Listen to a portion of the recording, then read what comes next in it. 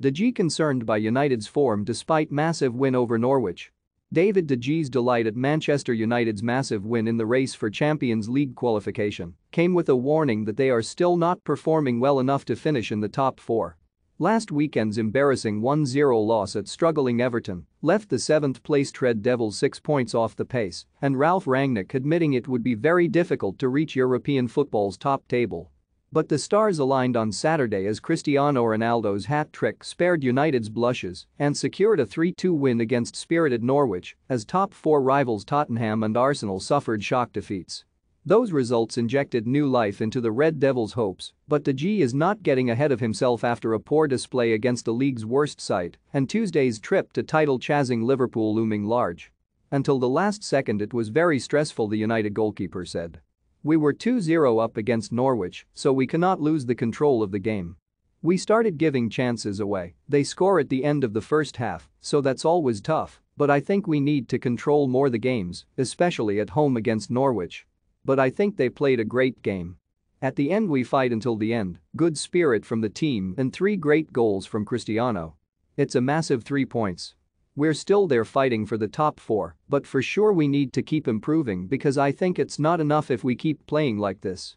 United had looked in cruise control after Ronaldo scored 2 first-half goals to a backdrop of protests against the Glazer family, only for Kieran Dowell to pull one back on the stroke of half-time.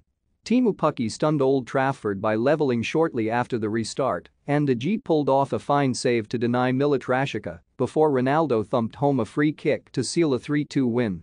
This is the Premier League, it's not easy, De Gea said. Every game is tough. You see today against Norwich, bottom of the league, but they fight, they nearly get points here. It's good for us if our top 4 rivals drop points, but, like I said, we need to keep improving, just focus on ourselves and keep winning games until the last one. Tuesday could certainly provide a rude awakening if they put in a repeat performance at Anfield.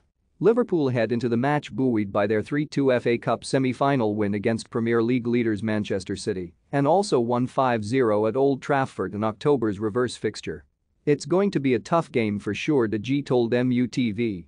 Always special to play against Liverpool, even away. It's great to be there and play. Let's see. We will go there and hopefully today give us confidence to go on Tuesday and play well, try to win the game and hopefully win the points for Manchester. While United look to further bolster their top 4 chances, Norwich's hopes of beating the drop are fading fast. Dean Smith's side are 7 points adrift of safety, but Dowell believes they can take confidence from their performance at Old Trafford. I thought we showed loads of spirit from going 2-0 down to get back into the game at 2-2, and then Ronaldo has put one in the top corner from a free kick, he told the club website.